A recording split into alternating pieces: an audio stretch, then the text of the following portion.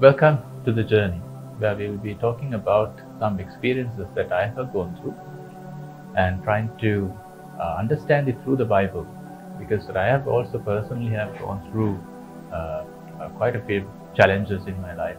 So during those challenges, I was trying to understand what was the heart of God, what was the Holy Spirit trying to tell me in order to align myself in the proper way according to the Bible in order to come out of the challenges. Yes, prayer is important. Yes, that we need to fast and pray as well. But to understand what the Word of the Lord says and what the Word of the Lord tells us and what it means in our lives in order to align ourselves properly is very important while we do all of the rest of the work with regards to coming out of a challenge. So today, I'm going to take you through a revelation which the Lord Jesus or the Holy Spirit imparted to me while I was seeking some answers to my challenges. So I will take you through Exodus 23:20, and let's just briefly read what the word of the Lord says. Behold, I send an angel before you to keep you in the way and to bring you into the place which I have prepared. Beware of him and obey his voice. Do not provoke him, for he will not pardon your transgressions, for my name is in him. So when I read this particular message, I asked the Lord, what is this way that the Lord is talking? And who is this angel? Of course, we know that angel starting with a capital A in the Old Testament, we could refer the reference to Lord Jesus. But what is this way? So when the Israelites fled, or when they were not, I would say fled, they were taken out of Egypt, the Lord prepared a certain way for them to travel on the Exodus, on the whole journey. And the way represents here, when the Holy Spirit revealed to me, is the way of our Lord Jesus, because back in the past, soon after our Lord was crucified, the movement was also called the way. And the way has been depicted here in Exodus as the way of our Lord Jesus Christ, which the Israelites physically traveled in the wilderness. Because the way represents here the journey that the Israelites took in their Exodus. And in that journey, they faced many challenges, and the Lord tested them. And similarly, in our journey as well with the Lord, in the spiritual realm right now, what happened physically in the Israelites, to the Israelites, is equally representative of what we are going through right now in our spiritual sense. So spiritually, it's what we are going through right now in our journey to perfection in Lord Jesus, in Christ Jesus, is what we can have an emulation of that with the Exodus of what the Israelites went through. So here the Lord exhorts the Israelites, saying that I'm sending an angel before to keep you in the way. So the angel we know perfectly well, that is our Lord Jesus, reference to our Christ. And we need our Lord Jesus to keep us in the way. So many people right now, when we face challenges, when we go through certain tribulations in life, we tend to go for the material answers. Our choice of our way is first the material, then the spiritual. We do not go to the spiritual realm to seek answers from the Lord, then manifest that answer which the Lord gives in the material, but we take the other way around. But here the Lord says, I'm sending you the angel, an angel before you to keep you in the way. So when I asked the Lord about my own tribulations and challenges when I was going through it, Lord Jesus is already with me. So how could he show me the way? In what mannerism would he show me the way? Is it that an audible voice that I would hear? Is it that in a sight or in a dream that I would hear our Lord Jesus, or see our Lord Jesus giving me a map, just like of a treasure hunt, that I would find a solution to the material challenges that I face in my day-to-day life? But the Lord revealed to me in a very astounding manner to say, hear him, hear him. And we see that when Lord Jesus was transfigured along with Moses and Elijah, when Peter jumped up and said, let us make a tabernacles for you, Father himself, Lord, the Father himself came and said, "Hear, my beloved Son." Because it's very important in the way to identify and to get ourselves tuned into the voice of our Lord. Because in Exodus, as we move on, the rest of the verses also expound that if you obey his voice, first beware of him. Understand that our Lord Jesus is with us. To understand that he is with us all the time. He shall never leave us nor forsake us. Lord will never leave us until the plans that he has are fulfilled in our lives. So beware of him. First of all, the sheer understanding that we are not alone, as the Bible keeps on saying, is very important. Second, obey his voice. So to obey his voice, we need to understand who's talking, who's speaking to us, who's exhorting us, who's giving us the advice, who's giving us or nudging us in our shoulders, saying, "Okay, son, this is the path to go." And doing so, and do not provoke him. So this provocation, I asked the Lord, okay, how can we provoke our Lord Jesus? When Lord Jesus was walking on earth, many people provoked him. Many people made him angry. Of course, he was angry because of the constitution. He was angry because of the word of the Lord, and people were not keeping it. But here, the provocation that we can go against the Lord is provoking or blasphemy against the Holy Spirit, because it's the Holy Spirit in us. As the Lord Jesus said, "I'm sending you a helper." The Holy Spirit in us that helps us in order to go on our way, on our journey. Through the word of our Lord Jesus, the direction, the nudging is given by our Holy Spirit. And the Bible is very clear about it in Exodus 23:21. Do not provoke him. Because it says in the Bible, in Mark 3:28, let's just read what a provocation against the Holy Spirit is all about. Assuredly I say to you, all sins will be forgiven the sons of men, and whatever blasphemies they may utter. But he who blasphemes against the Holy Spirit never has forgiveness, but is subject to eternal condemnation. Exactly, there you go. So it's the provocation against the Holy Spirit. When we make our Holy Spirit angry, how does the Holy Spirit is very gentle. He bears all our tribulations. He bears all our blames, and all that it is fine.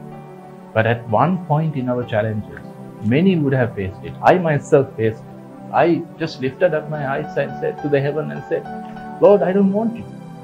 Lord, how is it that you are taking me through such trouble? Whereas that you promised me a life of a hunky-dory life, a life which is flowing with milk and honey. But when I'm on the journey, I face all these tribulations." But did the Lord tell you that when you accept Lord Jesus, that your life is going to be a very primrose path? Or is it going to be a life full of milk and honey? Yes, it is. It is a very beautiful experience to walk with the Lord. As long as that we hear his voice, as long as we do not provoke him. And Lord does not say that we will not face challenges. Now, the Lord could have easily taken the Israelites from the Red Sea and shifted them supernaturally with his. He's able to do it. He's omniscient, he's omnipotent, and he's omnipresent, and he has all the power of the universe.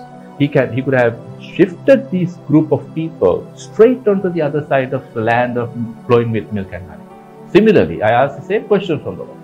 Lord, when I face this challenge, a life-threatening challenge, something which is excruciatingly painful, very difficult for me to digest, very difficult for me to talk to a person and even relieve my mind, very personal, deep challenges.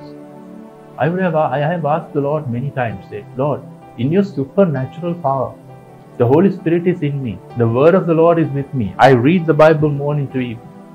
I know your law. I know your precepts."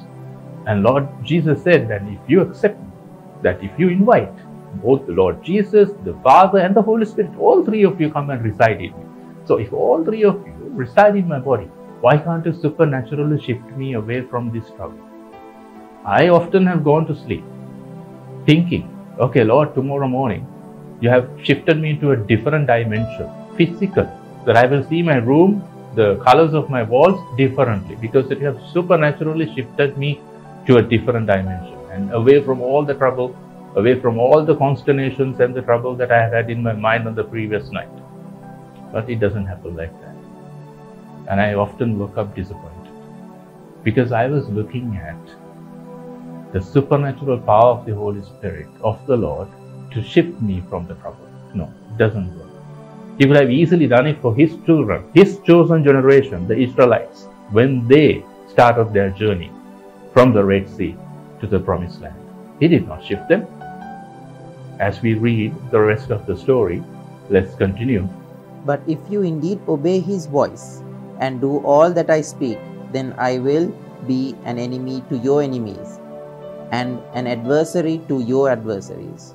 For my angel will go before you and bring you into the Amorites and the Hittites and the Perizzites and the Canaanites and the Hivites and the Jebusites, and I will cut them off. So there you go. Did the Lord take his beloved children, his choice people, supernaturally away from confronting these people? No. The Lord did a marvelous thing here. He said, I'm giving you the strength, as well as I'm also empowering my angel who would go before you. As you go before you, the angel will go before you and bring you to the Amorites and the Hittites, the Perizzites and the Canaanites, the Hivites, the Jebusites, and he will cut them off. So in our journey, we cannot avoid our confrontations with these Amorites, the Perizzites, the Canaanites, the Jebusites, the Girgashites, and all these shites. All these shites have an impact in our lives. So we cannot actually avoid these. But the strength and the confidence and the promise that we have, that we need to extract from this Bible, from the Word, is that we have our Lord Jesus as an angel who goes before us when we go and confront these people or confront these challenges.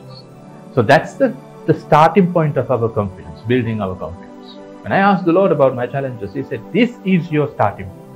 First of all, understand, be aware of Him, as we read in the previous chapter. Beware of Him. Understand that He will go before you. That means in front of me He will go.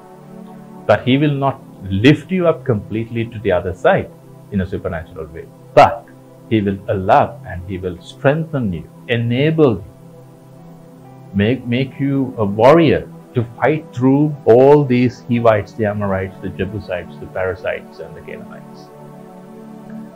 So it's very important to understand, number one, that for us to be aware that whenever that we face trouble, whenever that we confront certain challenges, that there is a greater power than those troubles, who is greater than anything else, who is the creator of this whole universe, is with us, is in us, and He talks to us. We need to talk to Him. We talk to our friends sometimes when we face physical ailments. We talk to the doctors. We rely on the medical equipment. We rely on medicine. We talk to even sometimes a psychiatrist. I'm not saying that they're bad. Of course, the Lord has enabled and appointed them for a certain reason. Yes, they are needed. But more than anything else, the Lord who made, the creator of this whole universe, is with us. Why don't we talk to Him? Why don't you hear His voice? Why don't we obey His voice? Instead, we blame the Lord most of the time. Lord, if you are so powerful, why did you allow this to happen? That is our attitude. So number one, Lord gives us a certain warning in Exodus 23:22, in the beginning of the verse itself that we read. If you provoke Him, and if you do not listen to His voice, you will not be pardoned. It's a very strict command. It's a very strict command. I think Jesus would have toned it down a little bit in the New Testament, saying, obey my voice, do not be afraid. But if you read Exodus 23, as we went through, if you provoke Him, and if you do not listen to Him, the repercussions are more dire. So why is it that the repercussions are more dire for the people, those who do not listen to Him and provoke Him? In Proverbs 15:10, let's read. What happens to those who do not listen to him and provoke him? Harsh discipline is for him who forsakes the way, and he who hates correction will die. There you go. Harsh discipline is for him who forsakes the way that we discussed about, the journey, whom the Lord has chosen to go on the journey with him. Actually, my brothers and sisters, it's very important for us to be so thankful to the Lord. Just like the Israelites, he has chosen you and me to come along this journey. Lord Jesus says, unless the Father has given me these people, nobody can give. I wouldn't take care of the flock or sheep that the Father hasn't given. So you and I, as we are talking, we are alive, we are taking our breath, we enjoy our lives because of the Lord Jesus. And we are on this journey, we should be really, really happy and content and be satisfied. And more than that, be glad that he has chosen us on this journey. But that is not without any repercussions, and which we sway to and fro in the journey. If we jump to and fro and away from the journey, the Lord, he says, harsh discipline is for him who forsakes the way. So the way is our Lord Jesus, as we said, as you read John 14:6, I am the way. And if Lord Jesus, if we do not align with him and do not align ourselves to be on track with the Holy Spirit of his gentle nudges and through the word, it will be a harsh discipline for us. So we bring on our own, on ourselves, this harsh discipline and the punishment from the Lord. It's not saying, I'm not saying the Lord punishes us. He's a loving God. He doesn't punish us, but he's a father of his word. It's a father who corrects his children. The Father who loves us so much that he has called us by name even before the foundation of the earth was laid, to go on this journey to perfection, to live with him forever. So it's very important, my dear brothers and sisters, I repeat again, to understand first that there is a voice, there is the Holy Spirit, and there is our Lord Jesus who is with us, and we need to be conscious or cognizant, beware of him. Number two, we need to be tuned into his frequency of his language, of his voice. What is his voice? The word, the pure word, which the Lord Jesus has given to us thousands of years ago. And the third thing is to keep ourselves aligned on the way. Do not grumble. Yes, it's very natural to grumble. I myself have grumbled, but it's fine, it's pardonable. But do not blaspheme the Holy Spirit, hurt him, because he's our Father. It's very important. So we stopped at the Lord Jesus, the angel going before us and taking us to confront certain tribes in Israel. So in our next episode, let's delve deep to understand who these tribes are and what are these challenges that the Israelites faced. Until such time, stay blessed.